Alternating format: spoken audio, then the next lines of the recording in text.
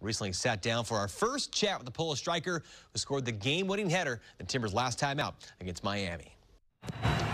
Walko will swing this in. It's knocked down. It bounces in at the goal. It's Niezgoda. 9 for 11. Last November, you undergo the surgeries. We're coming up on a year, and there were some tough days with so much going on in the world.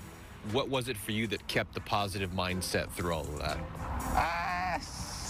First, like I remember my first 2 days was really difficult. Yeah, I was crying because it's normal, I think, for players. I remember Eric after game Seattle, he was crying too. It's normal, I think, for players. That's the concerning moment now. It's Jaroslaw Niezgoda being stretchered off the field at Providence Park. But after 2-3 days, I just agree. I cannot change. I need to just be ready for surgery, and after just work again to be ready as soon as possible. What positive was that my wife was pregnant, and we were expected a daughter. Yeah. She's already here. Yeah, so your daughter Sophia arrived in March.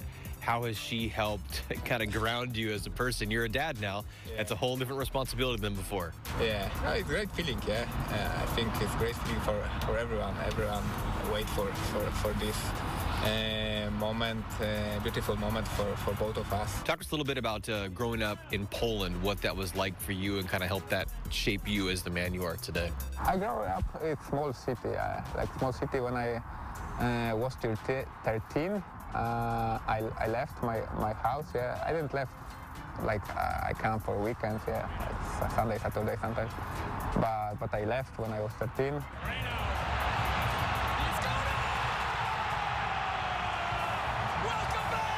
And I just played in bigger city, next to my small village, like village. It was like 50 kilometers next to my village, and I growing up there. Yeah, like I spent there eight years. Yeah. And later I just moved to Warsaw, to capital of Poland. So you leave home at the age of 13. That's tough for any parents to lose their kid, to go chase a dream. How did they help you and say, go for it, Yaro? I remember that it was a difficult moment to decide if you wanna decide for this for me, yeah, but we decided it's good for me, good chance for me to move there and start play better team, better city, better club, yeah. And it was good decision, yeah. I'm happy for that. It's maybe easier for parents because I'm sixth. Like I have 5. Okay. Yeah. 3 brothers and 2. Okay, just 1. No different. Yeah, we have still 5. Yeah. So maybe it's gonna be more difficult if I'm only 1. Yeah. That has to really kind of fast forward the growing up and maturity process. Yeah. So how did that help you as a 13-year-old boy turning into a man?